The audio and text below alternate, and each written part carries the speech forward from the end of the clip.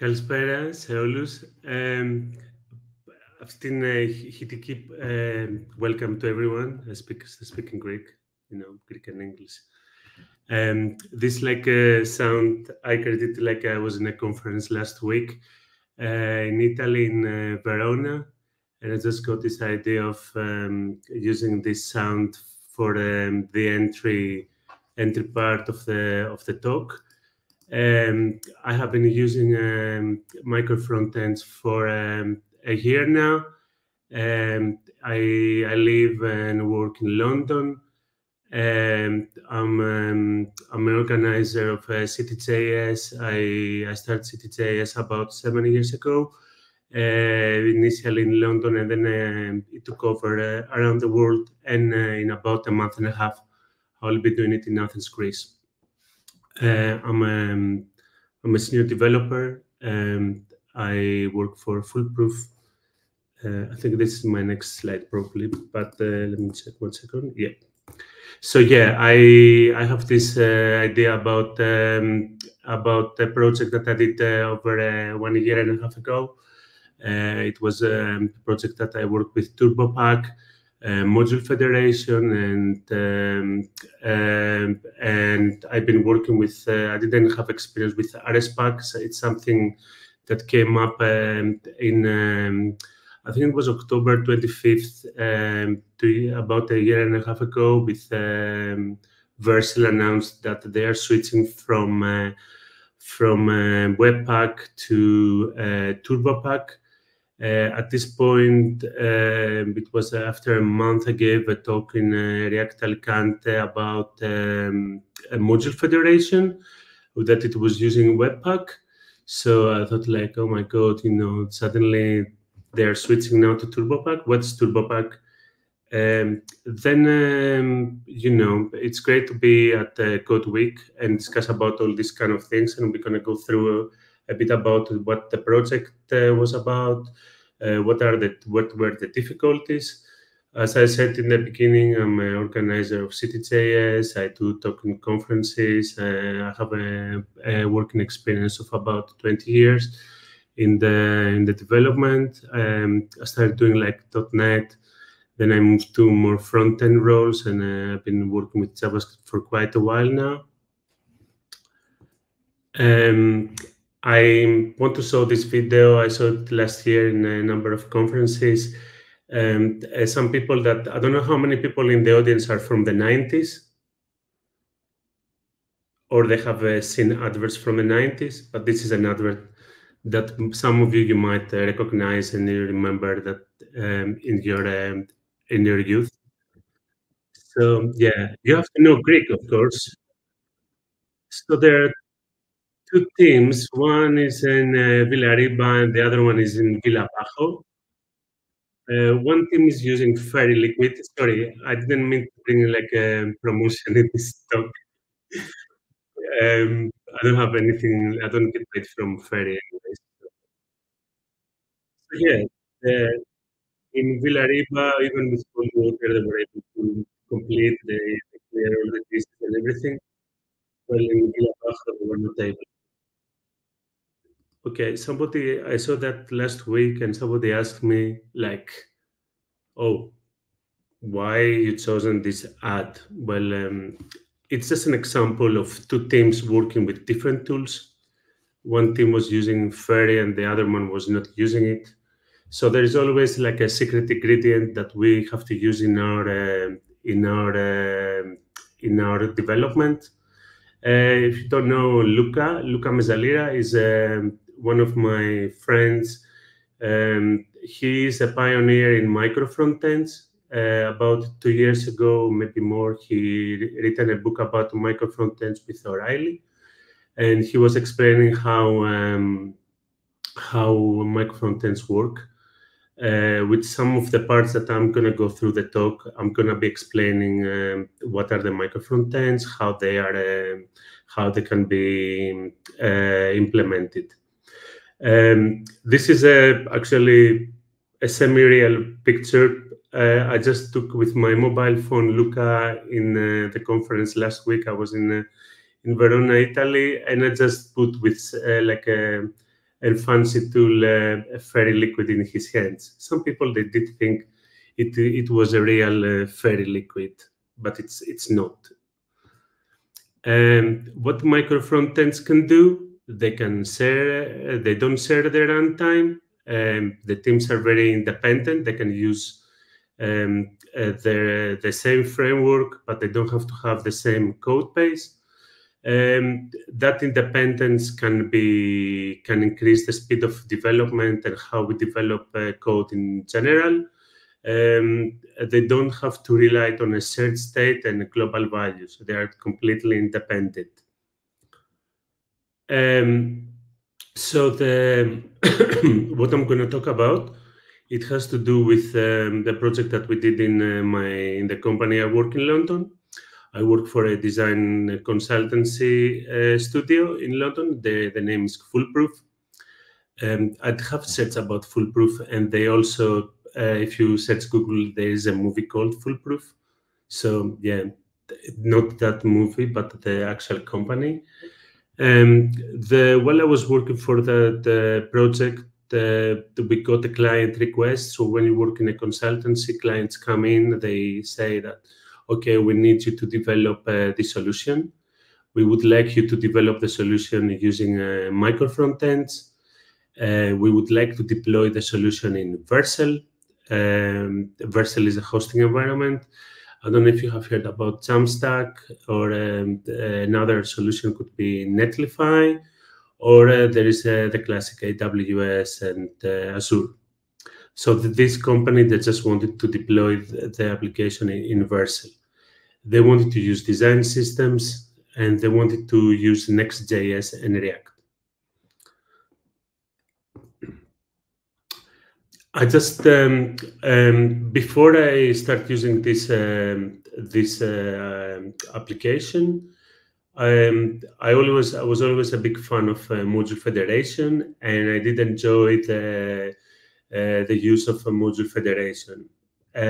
Working now with this solution, we had to, the module federation was not working in Vercel environment at that point, so we have to use something else. So because we're using Vercel, Vercel is using Next.js, and then the new version of Next.js is Turborepo. We have to use Turborepo. So we have to find, but I'm still a big fan of module federation, but it doesn't work on that environment. So sometimes we have to go with what works, and over the time we can prove that this is not really the best solution. And I mean, if you have done mathematics, you know about the proof by contradiction, where you have to prove something going backwards. In a way, that's what happened, and that's what we're going to talk about. So yeah, that project was about 12 months.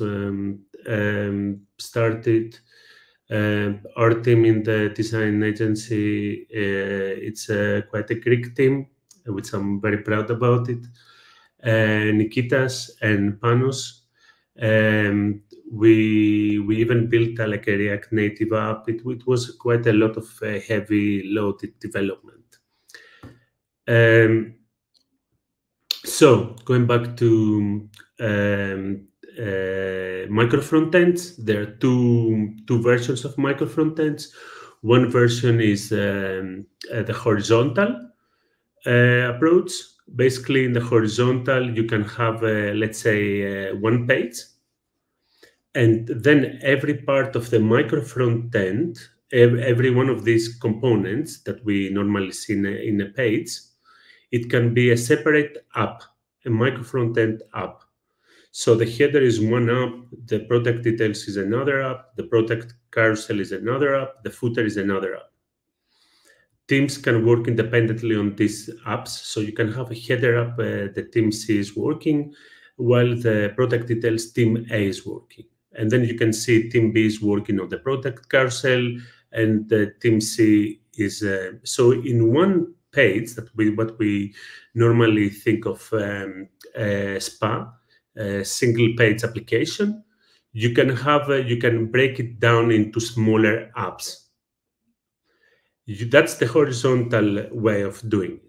There is a vertical way of doing it. If you have if you think that one team is working on one page, the other team is working on the other page. So while we are choosing the solution, we have to choose, think of a number of architectural decisions. We have to decide about how is the technical debt is going to work? What is going to be the performance? Is this scalable? And one of the biggest pains in the development is the node modules.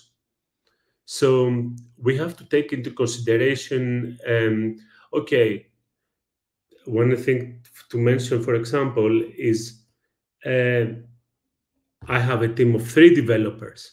Is Microfrontends a good thing for me? Maybe not, because Microfrontends would work for a really large team. But you might want to go to a bigger size team. So you might want to start early with a really big size architecture and being able to scale over the future. So maybe that's a good thing to think of. Then performance is how the application is loading. Scalability could also work if you know how, because there is a conversation about having the old single page applications. They're more considered as a single page applications. And when you deploy those applications, you deploy them as a monolith. So basically, you deploy the whole application as one. All the pages, all the routes, and everything basically. And that's like what we call a monolith. When you deploy micro-frontends, you deploy each micro-frontend independently, which means that you don't have that sort of big bulk of app that you have to deploy for the whole thing. So you just deploy each one piece of the app independently. Then you have to think of, okay, how does the micro-frontends work? How they are broken into pieces. So do they share dependencies? How does this work? So the Turborepo solution that we've chosen, and after my talk, you can get the slides, and you can also click on this GitHub repo that is provided by Vercel. Don't try to use it because it doesn't work. I had to modify a few things to make that work. And I can provide, though, the GitHub repo for you to download the code.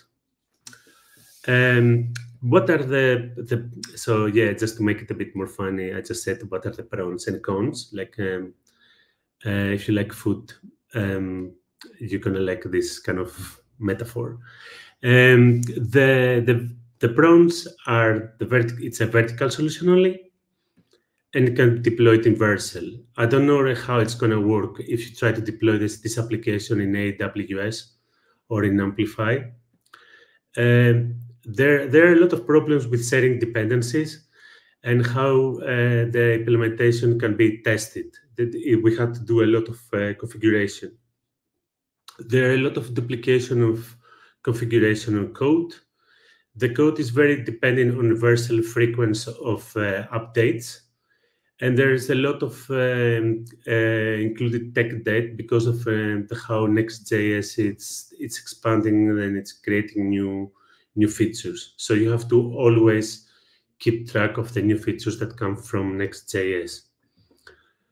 This is like a small demo I did for like that conference I went. So you can see here that we have this page that basically there is one application that is going to be called the host. It's the host app, and then the host app, it has the micro-frontends. So when we are in this page, you can see that whenever we click on docs, we are actually loading the docs app. because I just told you that this is a vertical solution, it loads the micro front end on as a vertical, as another page. You can see that this page loads from 3001/docs. But when we click it on the actual host environment, it just loads from 3000/docs. What means it's just imagine that it's like an iframe where you're just bringing the docs up inside the host application, but they both use the same domain. It's just they're able to route the micro-frontend apps inside your app. So going next, I can show you a bit about how the structure of that project is. So for example, the project that we built in, this is a dummy project. It's not the actual project because we cannot reveal the client's names, and it's for it's very like a secret. So I just created the same app, but it's just a small app as an example of the app we built. So this is the whole project, and then inside that whole project you have a folder called apps. In the folder apps you have a docs app. It's the docs app that I just told you about. So with that loads in 3001, and main, it's the host app that loads on 3000. Now what happens is docs app is going to load inside main. And we could create eventually many more apps, and they could be hosted through main. I hope you got a good idea of how micro-frontends work. So additionally to that, we have created another folder structure where it's packages, where we can have a design system, pages that we share between micro-frontends, a storybook application that it can be used for creating generic components and displaying them and preview them with the stakeholders. There is also a utils folder that you can have your Apollo client or a GraphQL.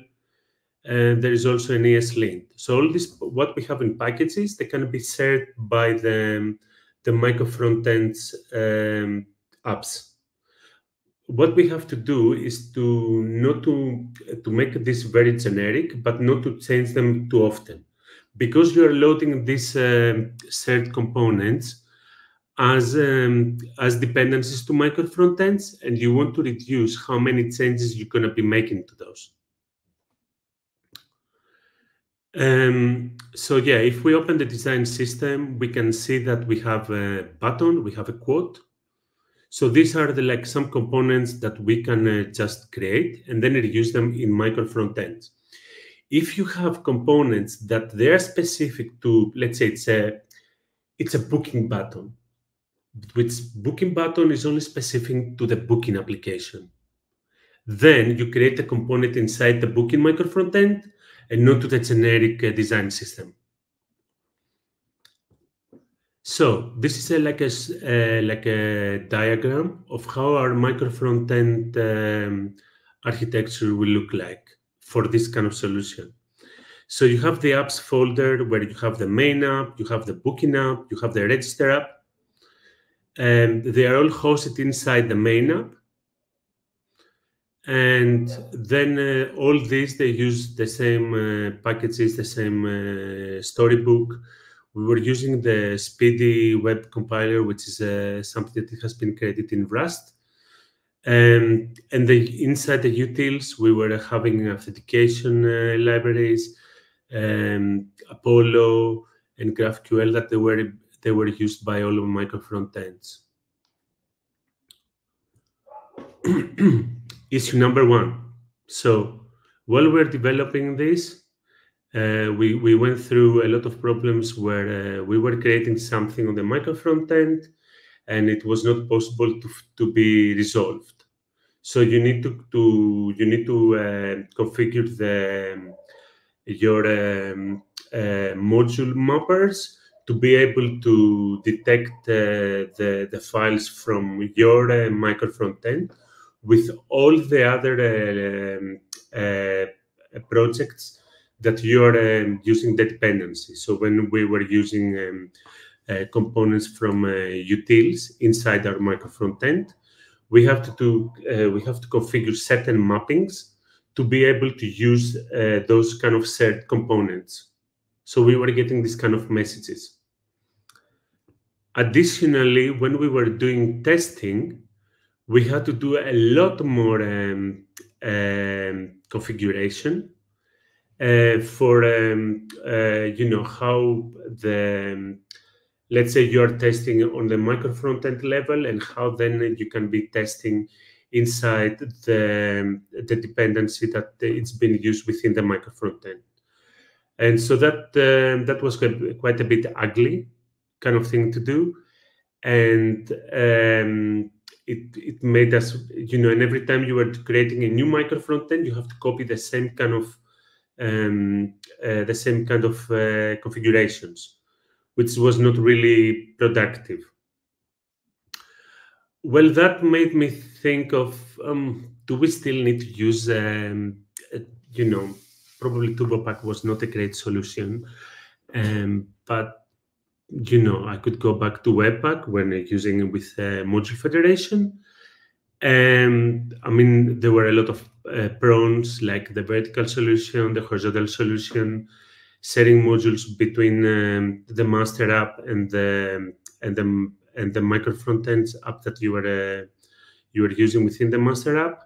The plugins for the design systems and testing that I will show you a great video after. But yeah, Webpack was getting quite old. It was very slow. The configuration could be quite of a pain.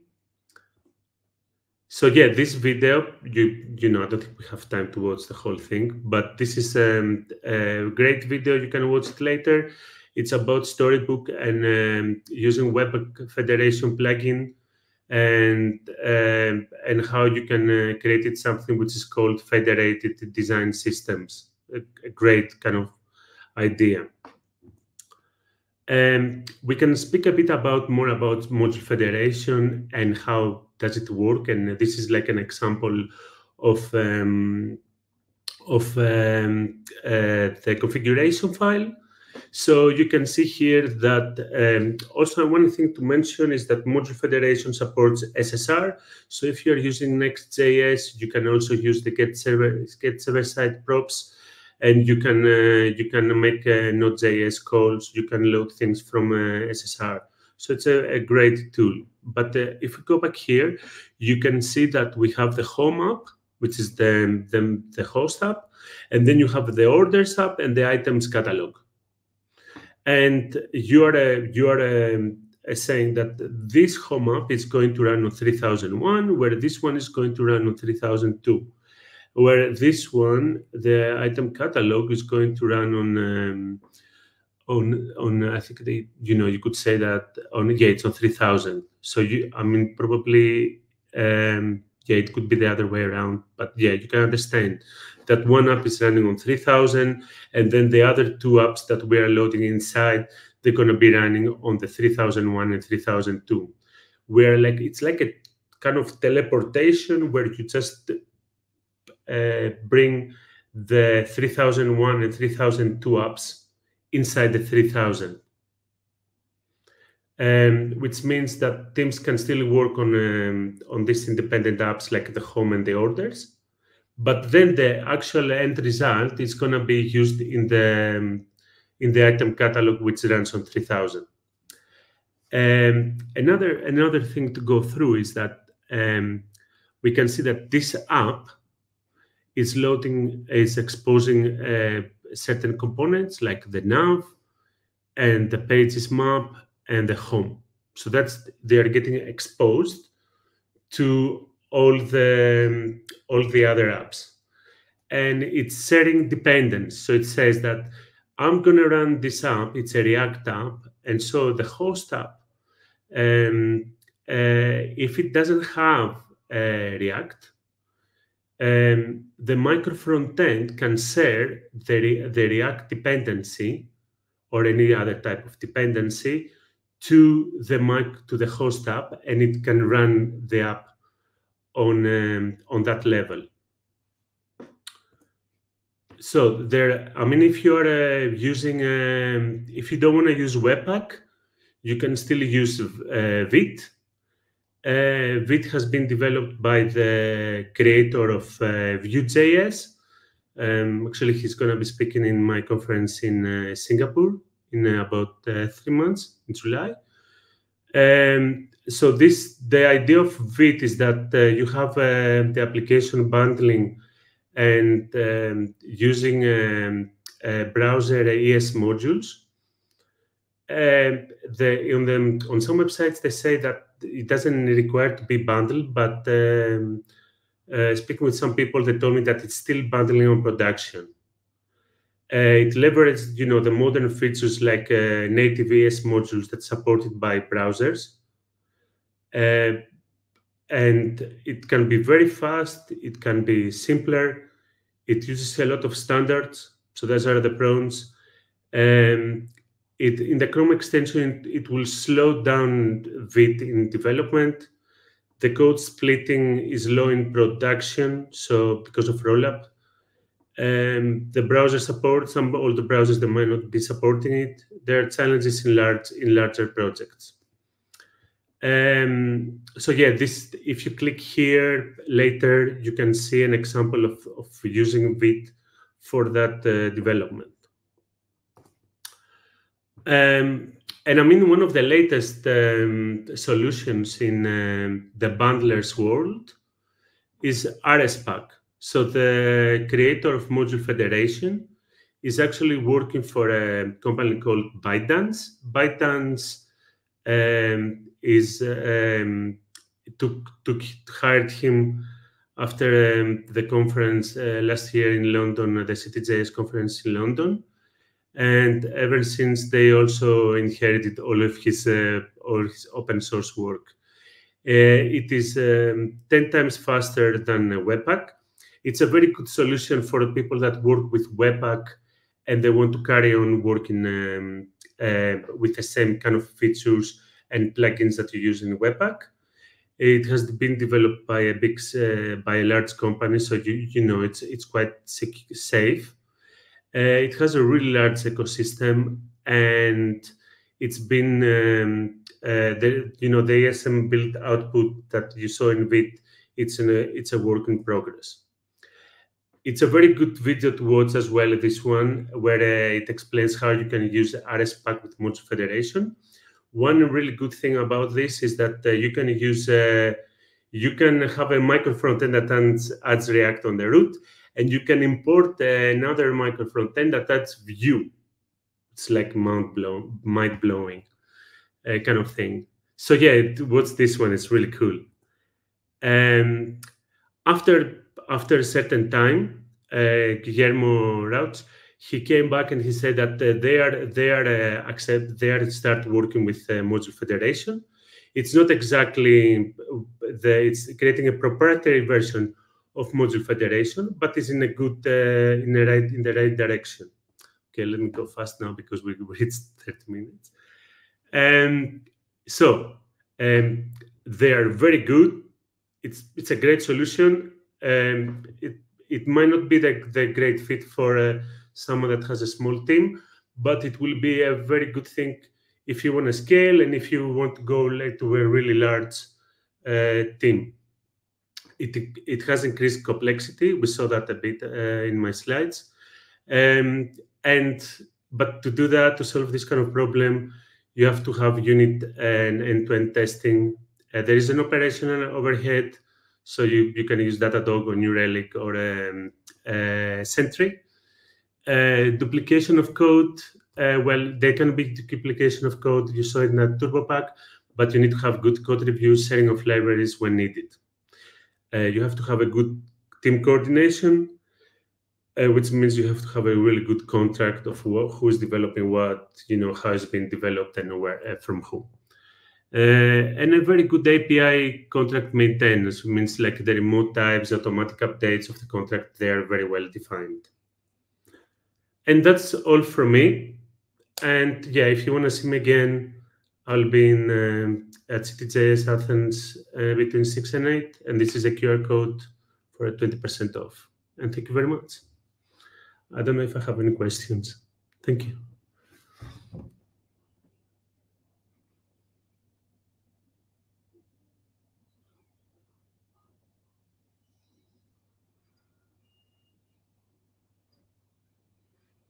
Thank you, Mikhail.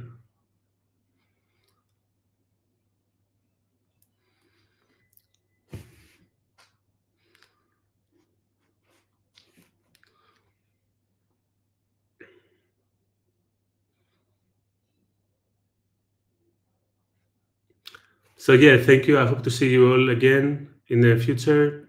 Any questions, just follow me. My Twitter also is Aris Marko with a C. So yeah, I'm going to share my slide, and you can take over all the links with the library shares and with CSS. I mean, we developed everything in the storybook, the design system, and then it gets shared to the micro-frontends.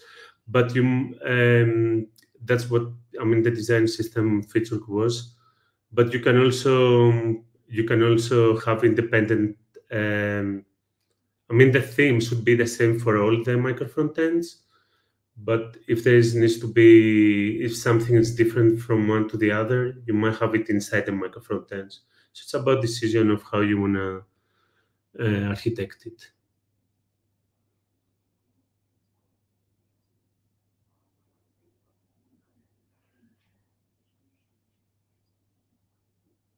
Any other questions?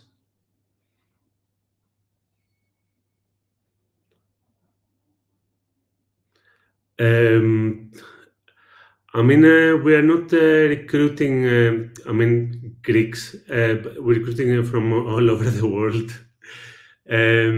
But yeah, not in my company, but in general, that's something we can discuss offline, I guess.